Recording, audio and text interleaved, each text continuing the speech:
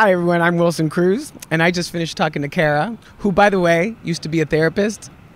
And you'll believe that after this episode, because she made me go there.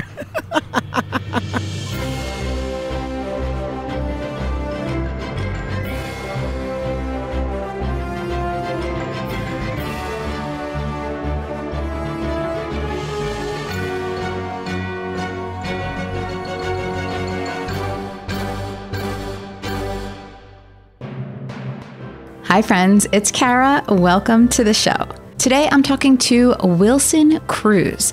Now, Wilson plays Dr. Hugh Culber on the Paramount Plus series Star Trek Discovery, which just kicked off a brand new season. But if you're not a Star Trekker, you may know him from the Netflix series 13 Reasons Why, the Tony Award-winning Broadway musical Rent, or, and this is big, the ABC series My So-Called Life with Claire Danes. Wilson played Ricky Vasquez and became the first openly gay actor playing an openly gay role on series television.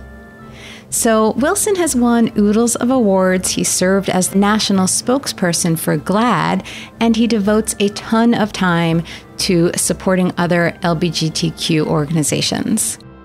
And now for the backstory of today's talk. We taped our talk at the Westgate, New York Grand Central, a fabulous upscale hotel in midtown Manhattan on East 42nd Street. I just love it here. It has a retro Art Deco vibe, and with a major renovation last year, it's also super modern and fresh and new. They set aside a special suite for us, and when my assistant Jack and I stepped out onto the enormous balcony overlooking the East River, with boats floating by and the UN and skyscrapers as a backdrop, we knew we had to take advantage of the beautiful day we were given. It was warm and sunny, and take this entire taping outside, right there on the balcony. So there we are, setting up our equipment, the audio recorder and mics naturally, plus 3 cameras for the videos that we produce and run on my YouTube channel. And then I get a phone call from Wilson. He was wondering where the heck we were because he could not find the hotel on West 42nd Street. Well, if you heard what I said about it being on East 42nd Street, near the East River, you know that I sent him to the wrong side of town. That's right, I'd written a W for West instead of an E for East in the address. So if you're not familiar with New York, it's not that far, the 2 sides of town, but it can be trafficky and it can be complicated getting from one side to the other. So, long story short, Wilson raced across town and probably spent a good half hour wasting his energy traveling around New York City. So, I felt bad. And I expected the worst. But it wasn't the worst. Wilson totally and completely took the whole situation in stride. He brushed off the inconvenience and he settled in for a totally relaxed conversation. Now, Jack scooted down to the lobby to get him a latte, which I think perked him up a little bit. And you can see that perched on the table on the balcony if you pop over to my YouTube channel, youtube.com/reallyfamous. You'll also get a fabulous look at the views we had on that gorgeous afternoon. So, it all went okay, and I would like to thank Wilson for that.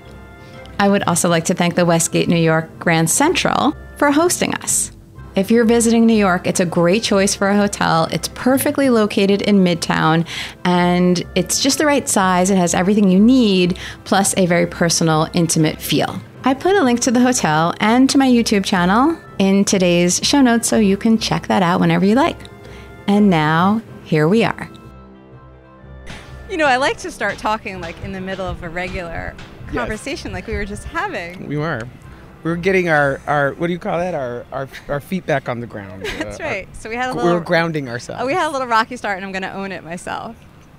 It's a combination. But I sent you to the wrong side of town. I mean, had I seen between first and second, that would have cued me in. But I didn't see that. All I saw was the actual W. address. Yeah. I put the W in. You did. And it's supposed to be an E. It's all right. It happens.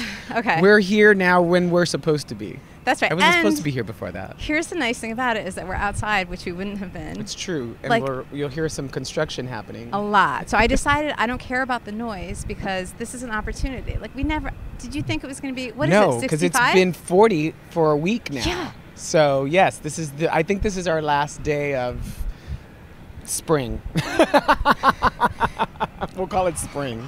If only our it was spring and fall. I am a spring and summer person. Yeah, as am I. Like severely. And I moved to New York from So- LA, so that makes a lot of Why did you sense. move to New York? To be closer to my family after the last 2 years where I was isolated in Toronto by myself. And I had been talking about coming back anyway, eventually. And when we were finally allowed to leave Toronto without quarantining for 2 weeks, Yeah. upon our return, I went down, saw my parents for a week because I had 2 weeks off before I had to finish the season. So I took a week, saw my parents, came up here for a week and saw my brother, and found this apartment while I was here. Oh, okay. So, it So was then I meant to went be. back to Toronto, finished the season, had the stuff shipped here, and I'm basically moved in now. Okay. Well, I need plants. congratulations. You need plants. Do you keep them alive? We'll see. I can't keep a houseplant alive if Thank you. my life depended on it. Hero, thank you very much. All I right, so we're appreciate it. recording, but if you could go over to this camera and just tap on my face to make sure that it's focused on my face. Do you see a square? Okay, good. I had to have some coffee after today's events, so I appreciate After the it. brutal beginning of today, you seem like somebody who knows how to roll with the punches, even though they're aggravations. I in am life. a New Yorker from, originally. Right. So you grew up here. You're Puerto Rican, correct? Yes. I was born here in Brooklyn at Brooklyn Hospital. Uh-huh. My parents grew up in Greenpoint, Brooklyn, before it was Greenpoint. We moved to Queens, and I went to kindergarten and first grade there, and then we moved. We moved to Michigan, where my youngest brother was born, and then we moved to California by the time I was in my early teens. And then I was there. And then I came back here. I've lived in New York as an adult a number of times. Well, it is the place, isn't it? It feels like one of my homes. So does LA feel like another one? It does. It does. Yeah. I feel like I'm one of those people who loves them both for different reasons. Yeah. Like I have no hateration for LA. I have no hateration have. for No, I don't. I feel like LA is a fantastic city. I feel like, especially right now, there's a real energy around LA in terms of what it wants to be. There seems to be great potential there as a city, and some great leadership there. Like I'm excited that Karen Bass is talking about running for mayor. Like that might be a reason for me to go back. Although I'm happy Eric Adams won. But I was never one of these people who was like, oh, I hate LA. You know what I mean? Like it's pretty great. It's spring most of the year, and where else can you go from the mountains to the beach to the desert? Yeah, the landscape's incredible. It's pretty crazy. But I love New York for all of the things that it makes me, right? Like you said, I'm someone who rolls with the punches. I will fit in any crowd. I've lived in every borough of this city. Literally? Yeah. Staten Island? Oh, except for Staten Island. Sorry, Staten Island. It's too full. I love the drive of this place. I love the culture that you can't find anywhere else. I love the way that people just make shit happen here. Yes. I have that in my blood and in my bones. So I feel like this is home as well. Yeah. No, I get it. I'm of two minds. But I feel like I should be here now. It's easy for me to get to Toronto from here when we work. I live a 10-minute walk to my brother and my nephew and his husband, and my parents live in Orlando, so I have easy access to them. They'll be here next week for my brother's 40th and Thanksgiving. So I have a life here, I have people who count on me here. So Orlando, have they been there a while? I lived there temporarily too for like 2 years. I'm sorry.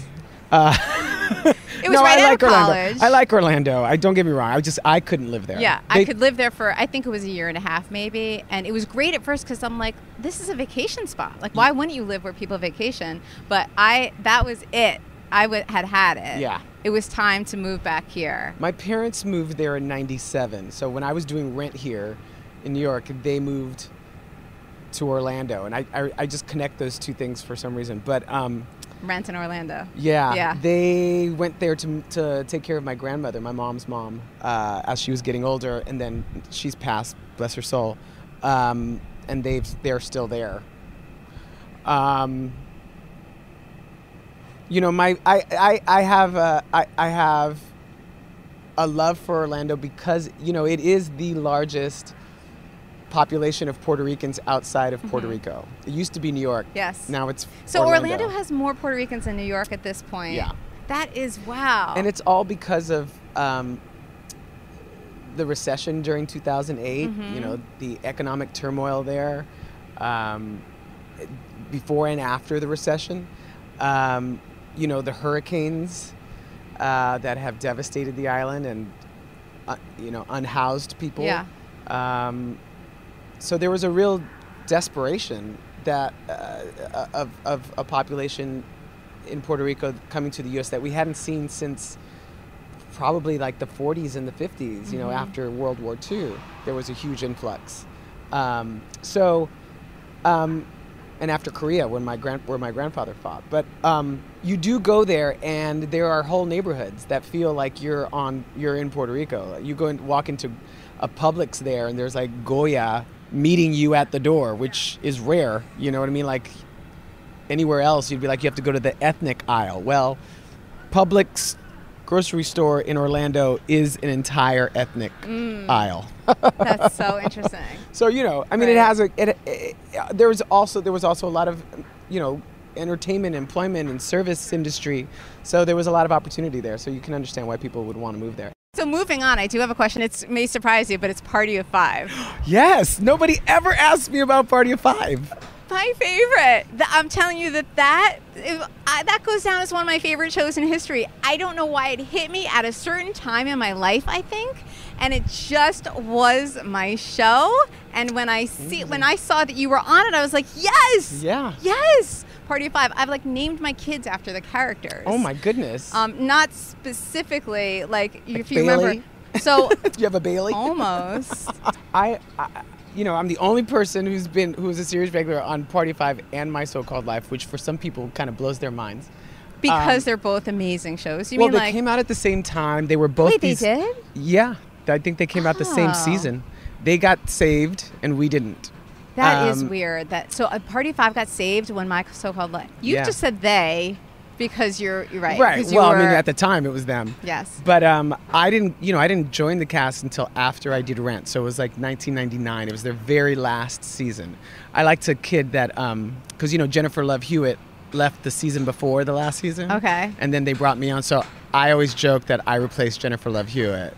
But the reason why I took that job was because they came to me. Alan Heinberg, who was writing at the time, came to me and it was Alan Heinberg. Was it? Yes. Who came to me and said, we want to talk about how can you talk to a toddler and begin to talk to them about sexuality and differences in people. And so that was my whole entire storyline as the nanny for Owen. Was really about bullying, because he got bullied, but also about how you can broach the subject of sexuality without talking about sex, which is inappropriate, but use it as a lesson in how we teach difference and acceptance and diversity. What a concept, at the end in 1999. Yeah. So, that was exciting to me to do. So you were happy to have that Yeah, and it was so different from what I had just finished doing in Rent that I was like, yes, absolutely. Right. Okay, so tell me, was it like, would it crush me that the set was terrible and it was like actually an awful group of people to work with? No. Or are you going to tell me the opposite? And I really loved it. It's just as I dreamed it would be. Well, I don't know what your dream was, but they were very, very hardworking, proud of the show. They were done. Oh, they were done. Not in a bad way, but you could tell that they were ready to move on to something else. But not without real love for the crew and what they were able to do. But I think they just felt like, okay, this is the end of that book. Which is why it was ending anyway, I think so. It was a fit, it sounds like. I think so. I also loved that season they tried to, well, they did. They fixed me up with Mitchell Anderson's character on the show, Claudia's violin teacher. Because he was gay, and the funny thing is that because we're in San Francisco, and I remember one of my favorite lines is like, "Oh, so you're telling me that you want to fix me up with the only other gay person you know in San Francisco, right? Like I don't have a city full of gay men." And then we ended up together anyway, which I loved in secrecy because Mitchell is actually was a personal friend of mine. Okay. So I'd known him for years. So you've really had, though, these groundbreaking... I mean, I did some research looking at some previous interviews that you've had, and I feel like, a lot of people ask you the same exact things because, for good reason, because you've had groundbreaking roles and you've been a groundbreaker and you do so much, for the LGBTQ community, and you always have, and it's for good reason that you're asked these questions. But at the same time, I feel like not only those questions make up you and who you are. So I'm interested in other things, too. Please. So what don't people normally ask you about that you're surprised that they don't? Well, Party of Five. Okay. Is this the first time in like 10 to 15 years? I can't even remember the last time somebody asked me about it. Well, because it was the last season, people forget I was even on it. Right, and there's so much more to talk about, too. Homeland. I'm saying Homeland. That's. I don't know what... I don't know. Do people ask you about your life much, like your personal life?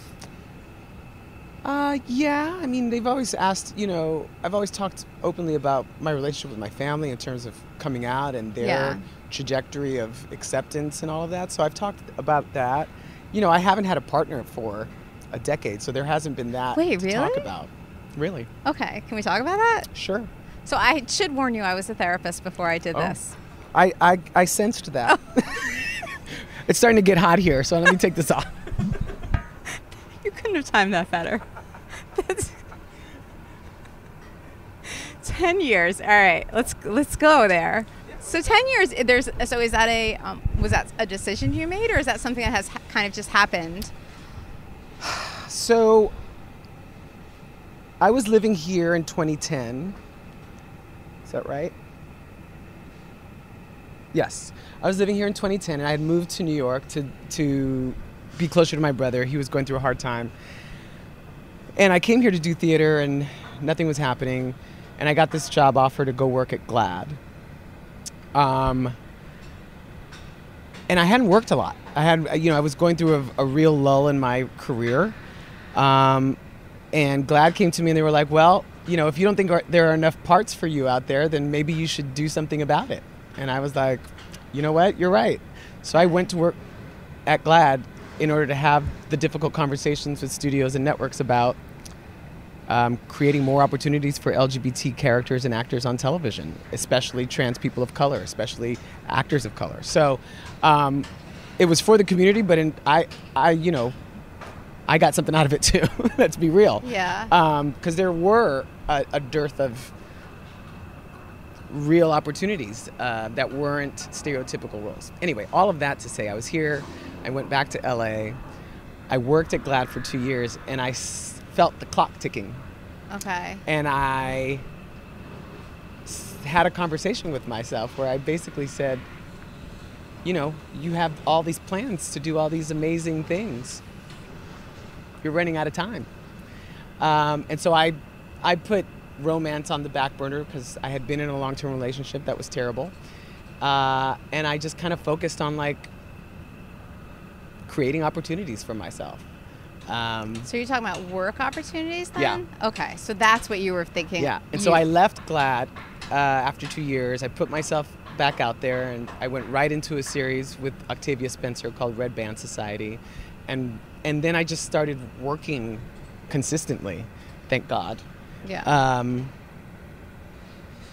And work really took precedence. And then when Star Trek came along, which moved me not only to another city, but to another country, and how much time that takes. It takes 9 to 10 months to do an entire season. That's a long, long time. It is a long time. And then we had a pandemic, you know? So I wasn't hooking up during the pandemic. So suddenly I've accumulated 10 years almost. So, all right. I've dated. You dated. So what happened when you dated? Just nobody good enough to break through your other things? It just wasn't, just didn't work. Lovely people who actually became friends. So you dated, because you started off by saying, I haven't had a partner in 10 years. Yeah. But you have dated. Yeah. But are we talking about like one date? No, I dated someone for a while in Toronto, but like a few months. Okay.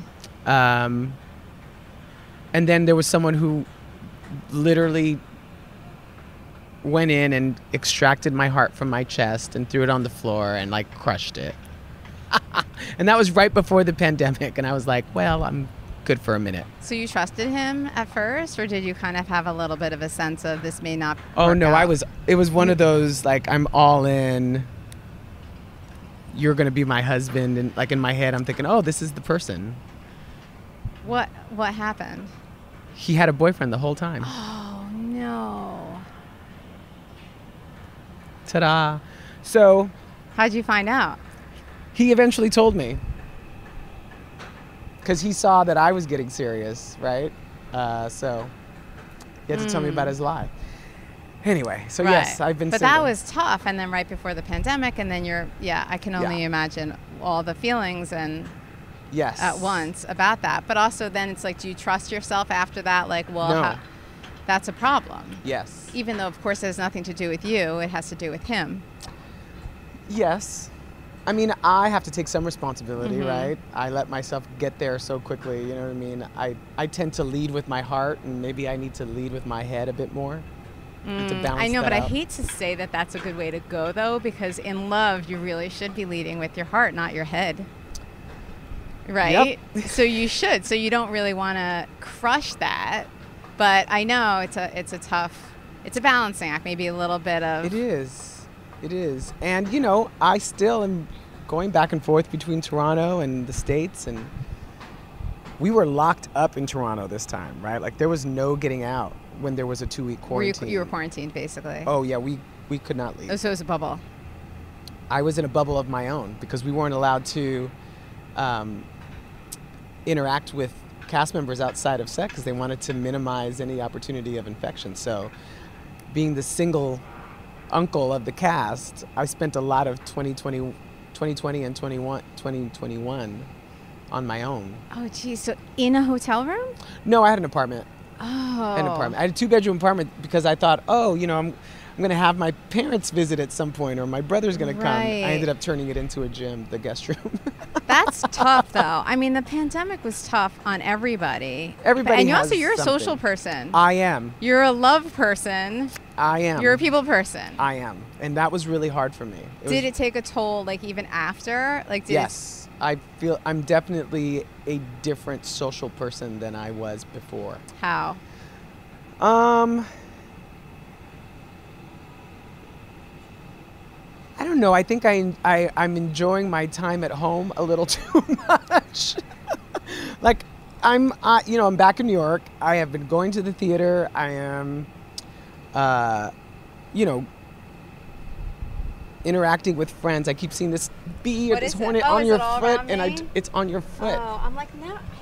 I try to just, but is it staying with me the whole time? No, it's gone now. Oh, okay. It was. I didn't want it to sting your foot. Oh, okay. Thanks. And so I am reacclimating myself to being a social person. Okay. But- so you enjoy your downtime at home alone more. So you live alone then, I guess, right? I do. Okay. Yeah. So I'm relearning. That's what I guess I should say. I'm relearning how to be in the world again. Because I had to convince myself that being alone was a good thing for a while. Yeah. you know? Yes, that's The one thing I'm not crazy about right now is like going to a club or a bar. Like that's where I can't. I'll go to a theater. I'll go to a concert. I'll go to a jazz club.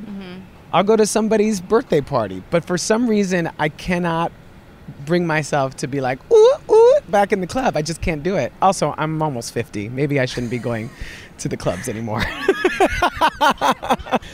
I do find myself looking for like, 90s night at some bar. That I was like, well, maybe I'll go to that. Because now I go to the club and I'm like, I don't know who this is singing.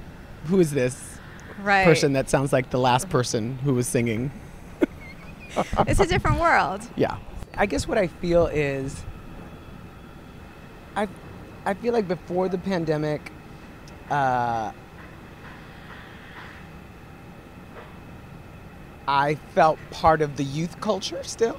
Okay. In a weird way. Uh-huh. And now I see, I'm not really. I gotcha. You know? So it was a separation, a division almost. Yeah, maybe. A line was drawn without I feel like I realizing need to be an elder statesman, a supporter with some wisdom to impart to my younger cohorts. And maybe that's because they've been coming to me more, right? Like I've so many of younger actors and performers and people I've been in relation with are coming to me with like questions for advice? And yeah. Okay, so this is what, like castmates and whatnot? Just in general. Just people. Yeah. In your life. For some reason people think I'm wise. I mean, I'm still learning too, right? Yeah, like, everybody I feel like is. I'm still like And if you don't out. feel like that, you're not, then you're definitely not learning. And that we should kind of be learning our whole lives, I feel like. Yeah, I hope so. Yeah, I hope so too. I don't ever want to get to the point where I feel like I'm finished, I'm done, I know it all. I don't think I want to be around anybody who feels that way either. No. Right? Yeah, because then you're done. I'm Right. not done. I'm so far from done. Same. So when you say you're learning how to be social again, so like what do you mean? Like what exactly, like do you feel weird around other people sometimes, or do you not know how to get yourself out? Like what? Oh, I think it's what a few people I know are also going through, which is I think I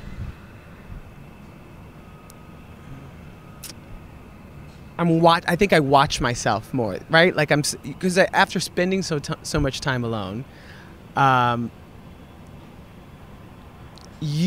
think you end up being very self-aware, right? Mm-hmm. Maybe too self-aware, self-conscious. Self-conscious, right? It moves from self-aware to self-conscious. Right, and I am trying to let go of some of that self-consciousness. Okay. I think I'm trying to shed some of that, and I think it was protective. Yeah. You know, but I think it's a direct result of just spending 9 months almost. And every day. I think that will reverse. Sure, I hope so. With over time, I think. Yes. But I do feel like I think a lot of us were kind of expecting that once it ended. It hasn't ended, which is part of the problem. Yes, that is part of the problem. Right. That everybody would go like, I heard a lot of people saying, oh, it's going to be the roaring 20s again, and everybody's going to want to be going out and whatever. And I feel like maybe July was like that. A little bit. And then we got snapped right back because of Delta. Yeah. Right. And then, so that was like, I actually look back on like the end of June and the beginning of July as a wonderfully free, short period of time where everybody had hope again. I was in Canada, so. Oh, okay. Except for the 2 weeks that I got to come to the States, but it was a very different experience there. Okay. They were very strict, especially in Ontario. Basically the only things that were open were grocery stores and gas stations and dispensaries. Thank God. The necessities. Yeah. So I hear what you're saying. And, this is the other thing, too, is I think this is the first time I'm saying this publicly out loud. I was really mad at people. I was really angry. I expected more of us as a people. Maybe it was just my naivete, but I was really disappointed in the fact that people weren't getting vaccinated after all of the hard work that these scientists and essential workers were doing and sacrifices that people were making all around the world, and we couldn't simply just get the jab. Like, it was really disconcerting to me. And so, that also, also we were going through that election. Like, I was in Toronto watching it from outside of the country, watching January 6th play out in front of me, like, not knowing, honestly, while that was happening, if I was ever going to be able to come back to my country. Like, that's how bad I thought it was. And it could have been that bad. So, I think all of that stuff accumulates and takes a toll. It does. It stays and you're like, with you. I'm going to keep myself safe by keeping myself separate. Right.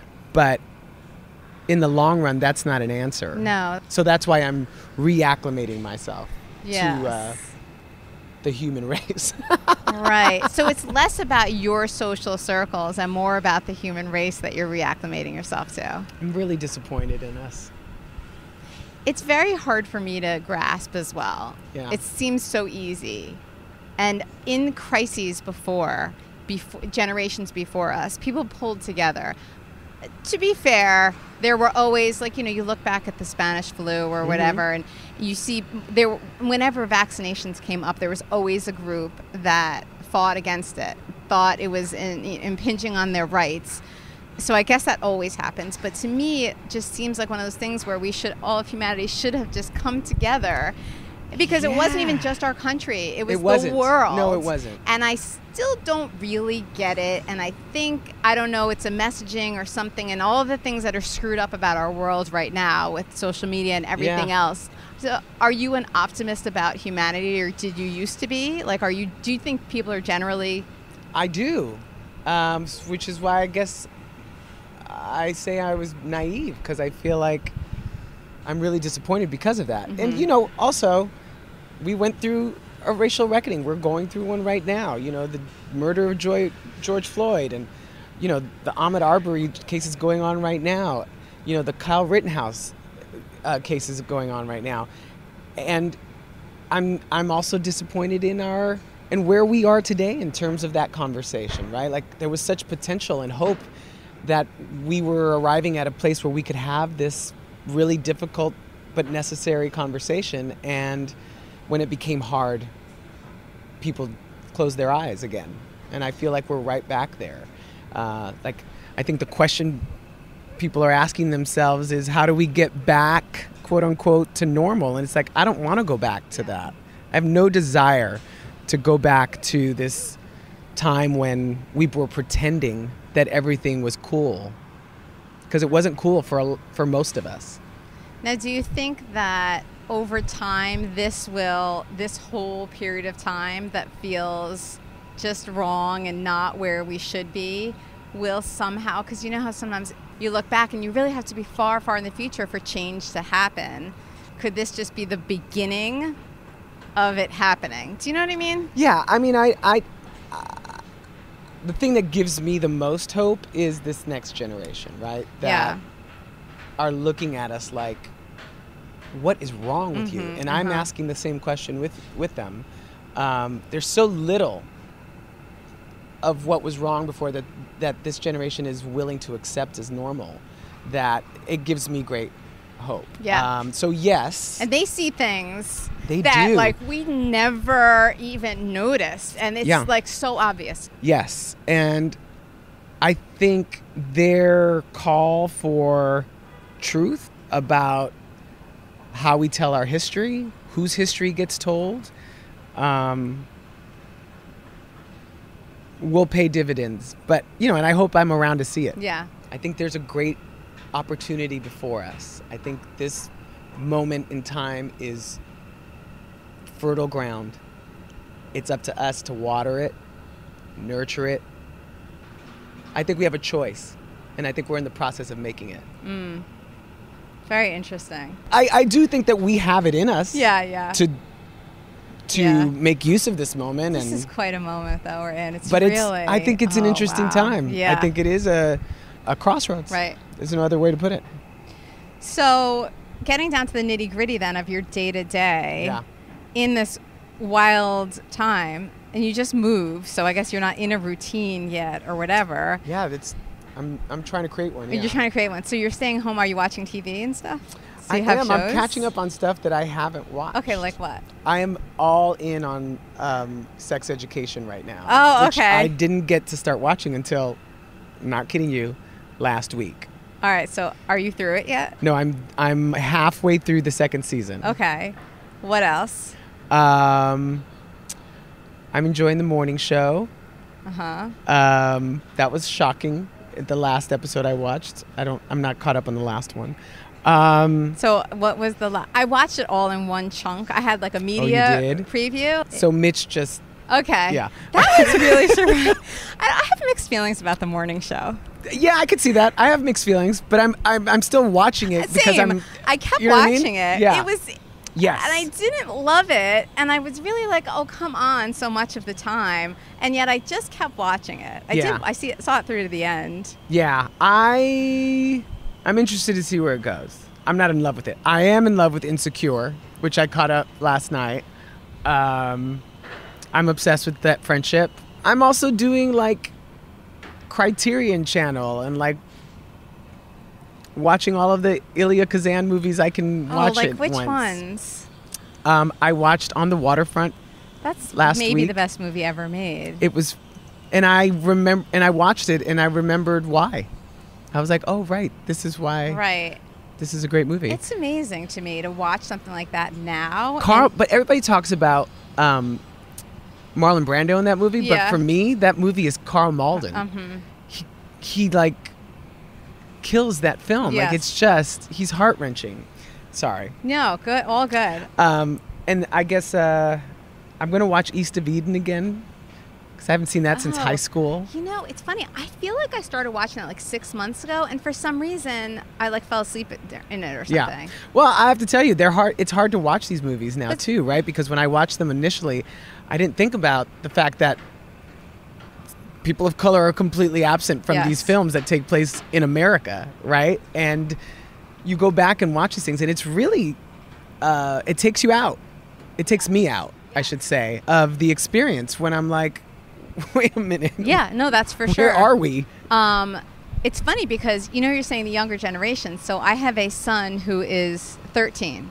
And now, so he will watch things and he will bring it all up and say, Mom, like you wouldn't believe, you know, how racist this is, or you wouldn't believe how they portrayed this person, or, you know, who played this and what they did. And it's like he's seeing it. Yeah. There's going to be a shift, and it's going to be from the younger kids because they're just being raised that way. But you even look at the films that were like made in the 30s, right? And like it's the middle of the Great Depression, but the films that were most popular were these very like outlandish, gaudy films about the rich, you know, the 1% living in New York City in these penthouses that were really gorgeous in their beautiful gowns and tuxedos. Meanwhile, 80% of the country was unemployed. You know what I mean? And like, well, I guess it was, they were like, I don't know, it was fantasy or something. Escapism. Yeah, for sure. And then, you know, the black maid would come in and you're like, oh, that's where we are. My husband and I were in a restaurant in Miami, and it's this restaurant that has some reputation. My husband's like, yeah, I heard about this place. I think they have really great crab. We should go. So for like years, we've been talking about it. And this was the perfect time. We were staying close by. We're like, oh, let's just go. So we went. But like, it's just something that's taken out of a different era. They don't change anything like on the menu or the way that there are servers there who've been there for generations, probably the same old white men. And as we're there, like my husband and I are both noticing, why are all the bussers black and all the waiters are white?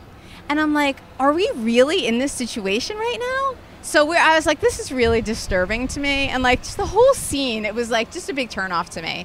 I am really, Florida. It is, but it's Miami, which is not supposed to be as Florida. Yeah. Do you know? It's the power of nostalgia. I guess. And you see people coming like, and they know the maitre d' or something. Like, they come once a year or something. I'm like, this, I just don't even get this. I don't think we're supposed to. I don't think you and I are supposed to. I guess not. But I was like, okay. And it's for people who want to remember that time. I guess. And live in it for a minute by going to that restaurant. Yeah, I really did, but just left a bad taste in my mouth. I'm like, how is this place still? And it wasn't the crab. It was... No, the crab was fine, but I can get good crab anywhere. Right. So I'm allergic. So I you're allergic to crab? Yeah. Oh, that's all shellfish? How'd you find out? I ate an all-you-can-eat shrimp dinner at Sizzler when I was 18, and I blew up like a blowfish. So just what? Everything? Like your eyes? Like I remember it was like I was the Incredible Hulk. Like my fingers were huge. And like the whole thing. I had an all-you-can-eat buffet shrimp dinner, yeah. I got all I could eat, all right. People do love their buffets, though, I must say. I don't know if they'll still be loving them after this, though. Be interesting what Vegas does about that. Well, cruise ships also. So, can I tell you that I spent the first week of March last year on a cruise ship? Which? It was a Star Trek cruise. And it was March 1st through the 8th or something like that.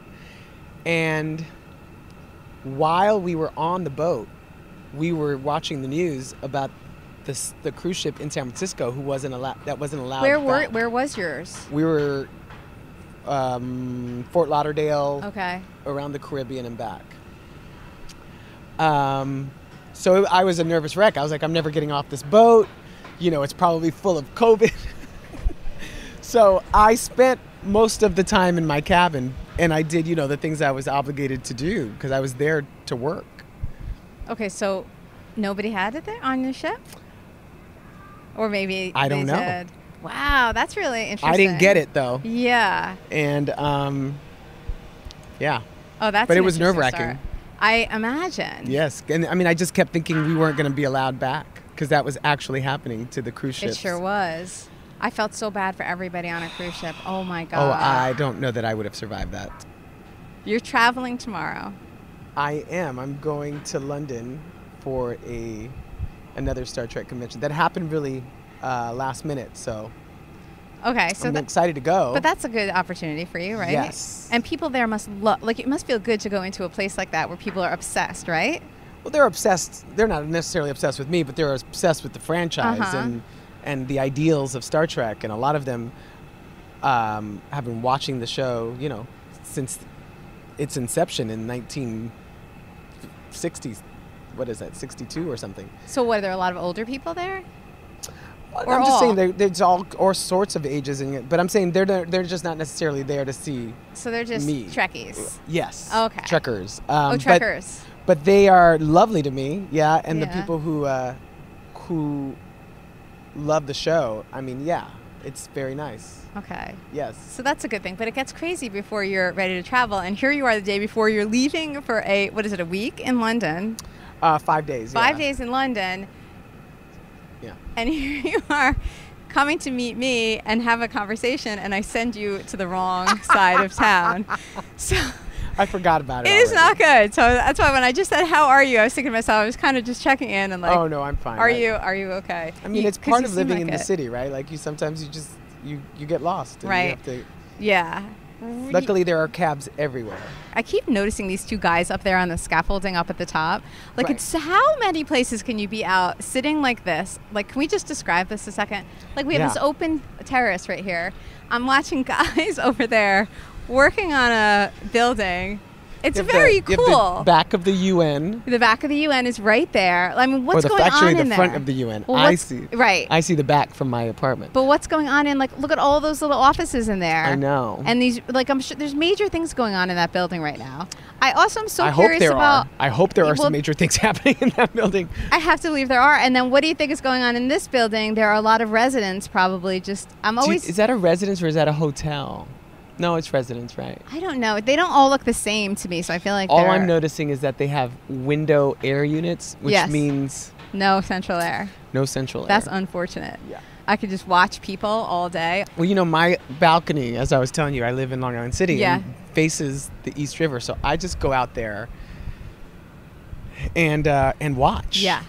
you know, because I can see the waterfront from my balcony, and I have the greatest view. I pay for the view, to be honest with you. That to me is everything. I'll show it to you after Yeah, we're done. yeah. I think my social media followers are sick of me posting, you know, amazing sunsets of the New York skyline, so I'm going to have to taper that off at some point. Well, but also this time of year, like, you oh know, no, there was a sunset on Sunday that just took my breath away. All right, so let me let you off the hook and wrap up for you so that you can move wrap it on up. with I your feel day. like did you get to ask your questions? So I don't really have the questions. My whole goal is really just to get to know you and help people get to know you. Do I sound like a neurotic mess now? I would say not to that. Well, how do you like? Do you feel like you were you? Do you feel like I am me? I just think like I've revealed how difficult these, you know, the re-entry into society has been for me. But that's the honest to goodness truth, and I think there are a lot of people who are going through that.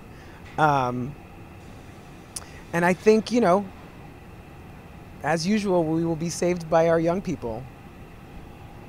It's why I'm on the board of GLSEN, right? Because I don't have any kids of my own. So the only way that I can provide a service to this next generation is through my nieces and nephews, my nephews and niece, I should say, and my work with GLSEN, because initially that organization was created to make LGBTQ young people safe in school, but what we've learned is that when you make a school safe for LGBTQ young people, you make it safe for everybody. It's like when we talk about the work within communities of color, when you focus on how to make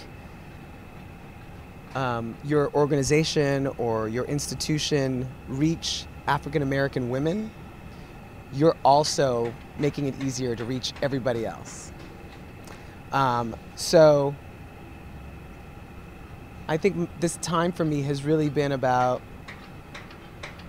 what am I doing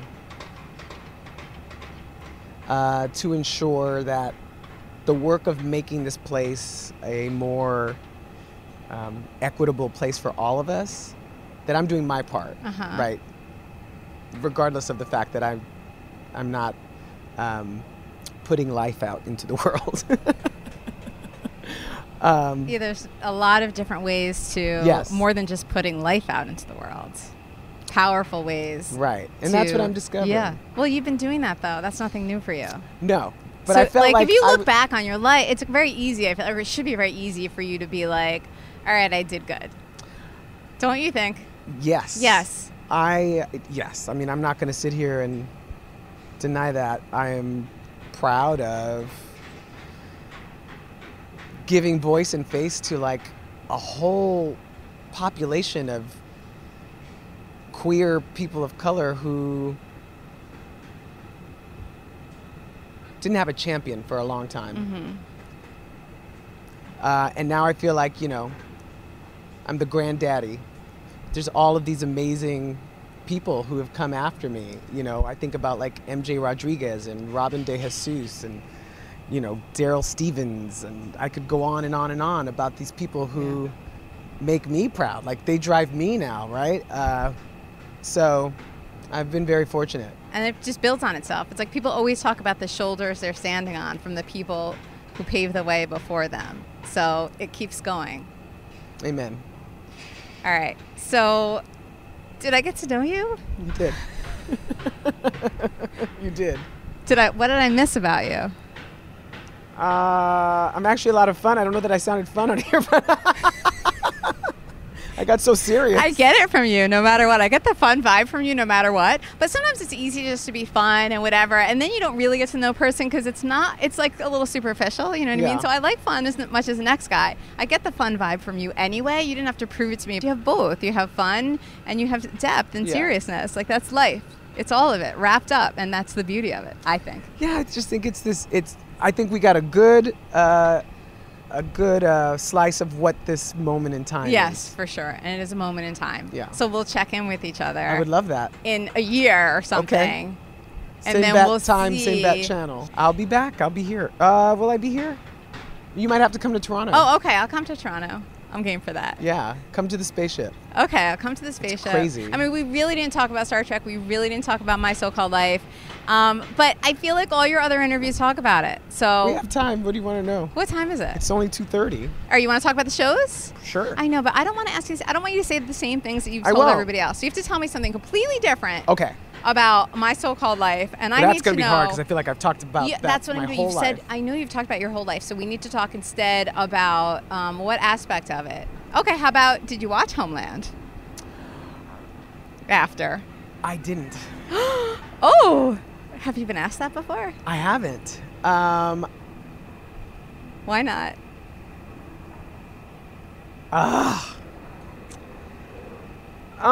There was a moment when I was going to be on Homeland, and it didn't happen for some reason. And then I just got really petty, and I didn't watch. And then so many years passed that I just didn't watch. And I love her, and she knows this. This is not a secret that she's going to hear, like, if she listens to this. We've talked about it, but Wait, okay, so it was the first season you were supposed to be in? it was the very first Who were you season. going to be? Do you know? It was this person who that she trusted. I'm trying to remember back that she trusted, who ended up double crossing her. Okay. It was someone that was like a friend of hers and was a partner maybe to her. So did you talk to her about this before? So she didn't even. Okay, so you were not in touch at that point, and you were like, "Oh, I'm scoring a role." But was it? But it was first season. You said so. Was it believe already? It was already wrapped. Like you didn't. It wasn't big yet. You know what I No. mean? So, but you knew it was just a show called Homeland. Yeah. And then you didn't get it, and then it came out, and you were like, "Ugh, can't do it." Yeah, but now, now I have all of these seasons to catch up on, right? Like I can binge it. But also, it was like in your face all the time because it was such a All big the show. time. So it's like there's constant. And I never clear had any names. doubt that she was brilliant in it because she's brilliant Yeah. in everything. Like Uh-huh. she was the first like genius I ever met. Oh, like a real life genius. I feel like she's an. I feel like she's as an actress that she's genius. I really do. I think very few. I think that of very few people, but there is something very. Like she doesn't even know. She doesn't even know what she has, right? She Like just it's has it and it's does just it. her. It's just part of who she is. Like she has. It's all so very accessible to her, and I have to work on it, right? Like I spend a lot of time on my material. I feel like she does too, of course, but she has access a lot faster. Got it. I just think it's genius. It's genius. So you don't think it's emotional, some sort of emotional thing? I feel like when you're doing that at 13, Uh-huh. which is what she was doing at 13. Oh, so you saw it back then, right? Well, obviously that's when you worked with her. She was 13 when we made the pilot. Wow. And I was 19, and I remember thinking, this person is an alien.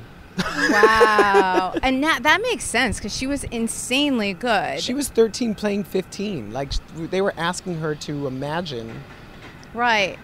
and play things that she hadn't even done. She's talked about this. Her first kiss was with Jared Leto. That's right. I did. That's right. I did hear her Right? say And that. you watch that scene, and she allows herself all of that, and she shares it with all of us.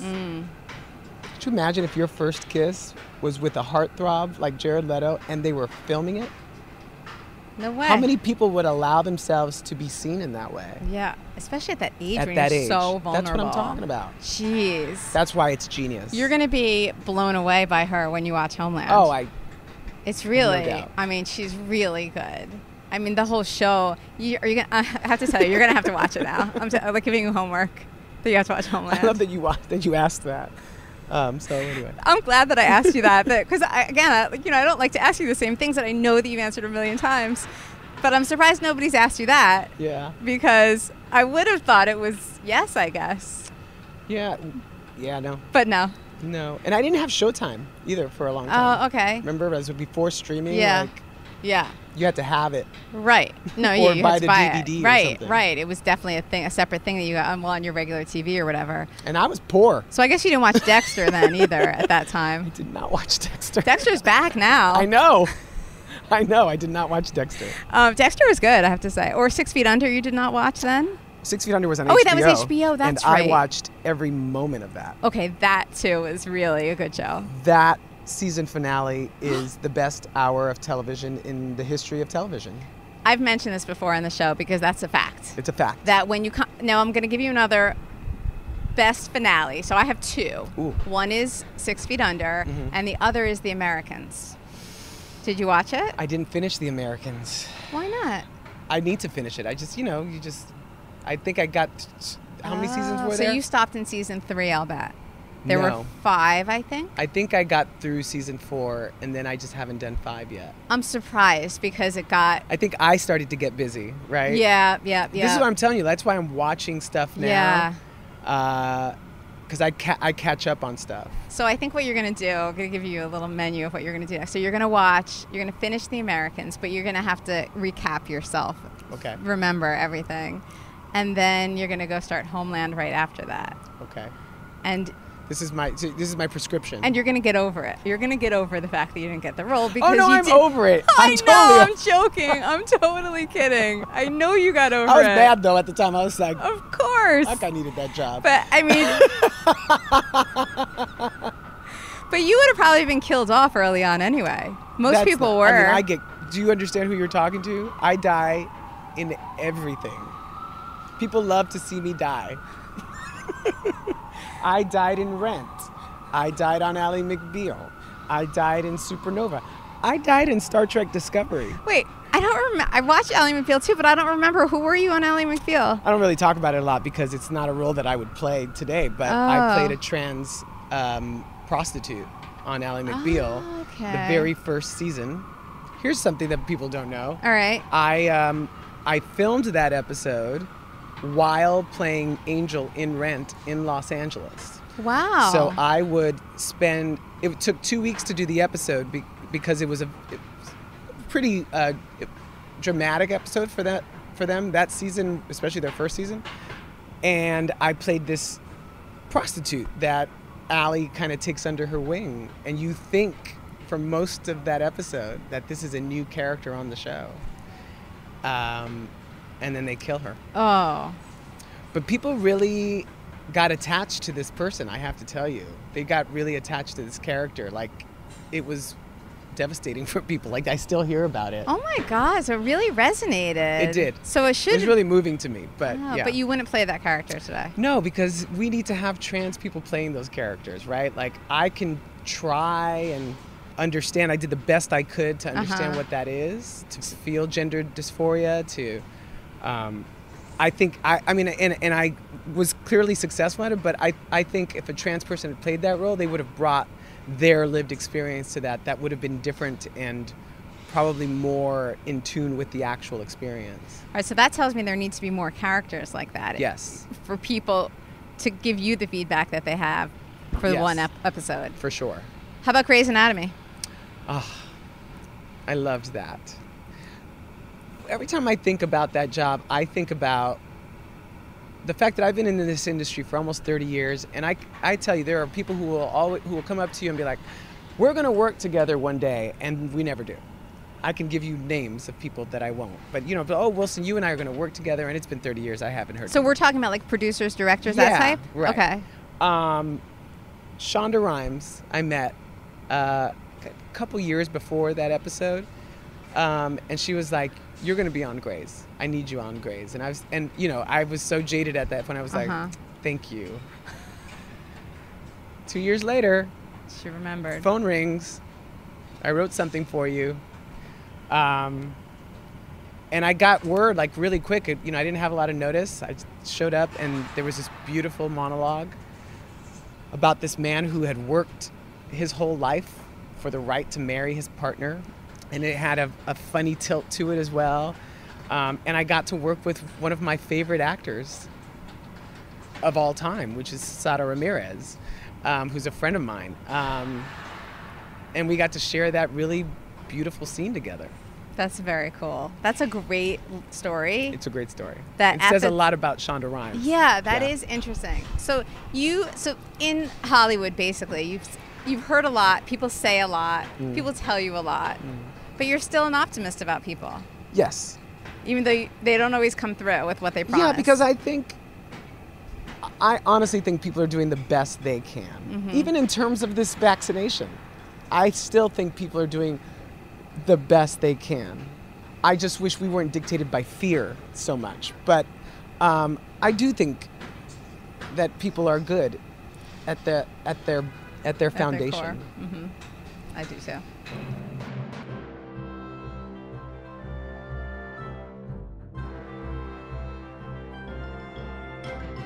So you'll look into this here camera and you say, hi, I'm Wilson Cruz. I just talked to Kara or something like that. And then you can say anything you want. We'll do two. So one will just kind of be a social media teaser. Okay. And or I might put it at the beginning of the episode, not to put too much pressure on you. And then after... I may have heard a few episodes. Oh, okay. Oh, wait, hold on. Back up. I need to have your feedback on that. It was great. That's why I'm here. Who did you listen to or watch? I listened and watched Josh Radnor. Okay. Because I feel like he's awesome. Who else did I listen to? Oh, the Tippi Hedren episode, because I thought that would have been fascinating, and it was. That was one of my pinch me moments. I bet. That sounded like it, too. It was. Yeah. I was like, what? I was at Shambhala, I went to her house, which is on this wildlife preserve. And I'm like, there's little Tippi Hedren right in front of me. She was adorable. Yes. And she did not mind saying the same stories about Hitchcock and over and over again. It was a great episode. So thank you. So, yes. Anyway. Okay, cool. So I often decide later like what to put at the beginning of the episode, but you know how it goes. So, and Tippi, oh my God, Tippi gave me one of the best, actually. So I do a guest testimonial also, and I put them on my website or something to go on a little highlight reel. I just talked to Kara, and then she went on and on for like 5 minutes. I was like, couldn't believe all the things she was saying. She's like, oh, I feel like we could be best buddies now. I was like, oh wow, Tippi Hedren. No pressure. First, I'm going to make you go to the west side before the east side, and then I'm going to tell you about Tippi Hedren's better than life, bigger than life. So first one is just anything for social media that you think people will maybe like be interested in checking out the show. Okay. So whenever you're ready, whatever you want to say. Hi, everyone. I'm Wilson Cruz, and I just finished talking to Kara, who, by the way, used to be a therapist, and you'll believe that after this episode, because she made me go there. That's a yes right there. Perfect. Well done. Well done. That was Wilson Cruz. Thanks for hanging out with us. Check us out on YouTube. Visit the Westgate for your New York City travel plans. And please stay tuned for more new talks, some of which were also taped at the Westgate. I'm Kara. This is Really Famous. I'll talk to you soon.